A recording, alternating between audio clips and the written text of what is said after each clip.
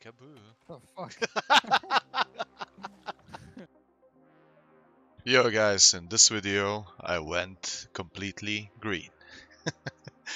And I'll tell you why and what happened and what I found. And I found an amazing thing for this week because the Genesis is mutated and it's nature mutation, and therefore there's maybe something in your stash that it's completely OP at the moment and can be really useful. So stick around. Thing that I'll tell you is that at the moment there is a Garden of Genesis, which is grown mutation, which is nature mutation, and you might have a piece of gear in your inventory that could be good for you, and that is the Arboreal Conditioning parts with Angry Earthward. What this gives you at the moment is basically almost a second part, a second set of gear on top of your gear.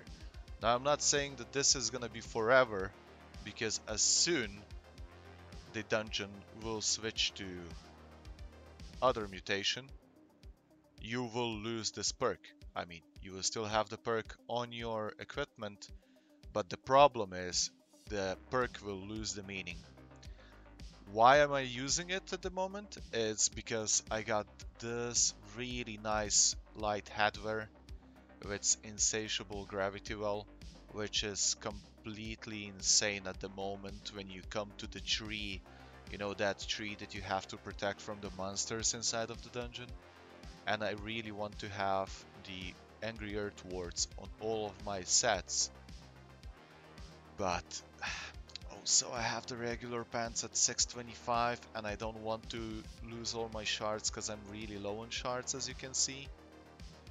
And through this progression I can just have my trinkets up to 625, two types of gear, a great sword that I'll show you why I crafted this great sword for this dungeon at the moment specifically, and I'm at 613. So I'm eligible to play up to level 6. Now, when I finish level 6, I'll be able to upgrade another piece of gear and then progress to level 7. Now, why am I telling you this as well? Because it is important for you to not go insane into the gear straight away. Because I know that there is no way that level 10s will, I mean, that whoever's doing elite runs will allow you to play with shit gear. But still, you don't need to go in and buy yourself 100k of gear. Now, because you will be finding these at the lower levels as well. I think they start at level 4, yeah. And you have a small chance of getting the ward, but if nothing else, you will be getting these. Now, these are also really good. They're really nice for you. And I believe they start with... is it 3? Yeah, you'll be... No, I'm wrong. Yeah, you'll be getting these at level 3. So if you just start with a couple of, like, 2 ward pieces, go for 1 to 3 and then add up your... But what I'm saying is maybe you have these, and these are, at the moment, these are insane. Because basically what this means is, because I have these 2 pieces, it's the same as having almost 4 of them. So that's why I can have regular pants and I can have this light headwear which has insatiable gravity well and refreshing on it, and it's still good. It's still good. I mean, this is not the gear that I'm gonna be rocking when I'll hit level 8, 9 and 10. I will switch this gear, or maybe I'll even use it, or maybe I'll switch regular pants and the hood for even more nature protection, which is gonna be completely insane, and I'll still be able to be light and not dying, you know? So this is the first part. Now the second part is Craftsman's Passion. And for this, let's jump to Neural Database quickly. As you can see, there is not a lot of named greatswords with Angry Earth Bane. And the biggest problem about this is location. Where do they drop? For instance, this one is only contained in Angry Earth equipment caches, which it's basically impossible for you to get. The other one is one of the elusive ones that nobody even knows where it drops, or it's actually just a random drop. So good luck with that.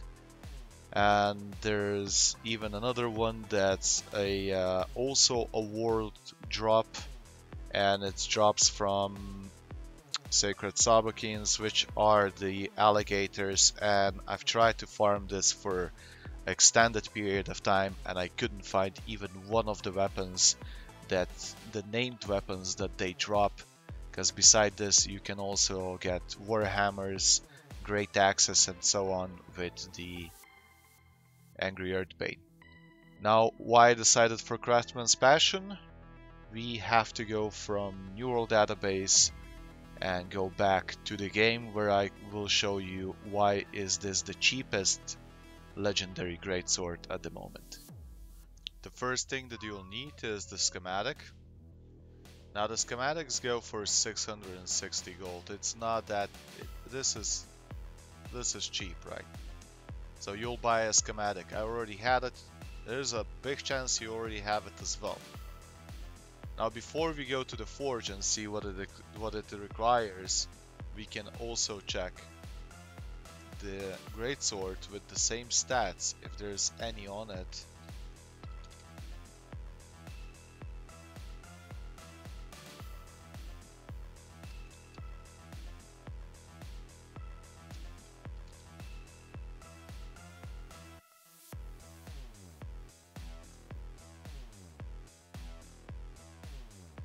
How much would it cost, right? And we have one, and it's 50,000 gold on my server. It costs 14 Asmodium, which is on my server about 3.5k gold, 7 runic leather, which is about, let's say we're at 4.5k gold, 10 glittering ebony, which is another 2k, so we're at 7k. And the rest is really cheap. The empowered counterbalances are go for 25 gold, something like that. I bought one, I already had one. So altogether, this sword yesterday when I was crafting it costed me 7k gold. But I already had the resources, so it was free for me. And I have to say, I am happy with it. I have the ignited gem inside at the moment. And I think this is the cheapest way to go through this week dungeon. I hope this video helped you in any way. I know that probably everybody will not agree with me on the Arboreal Conditioning, but hey, it is what it is. So I wish you the best in the game. I wish you the best of the luck, and I'll see you in the next one.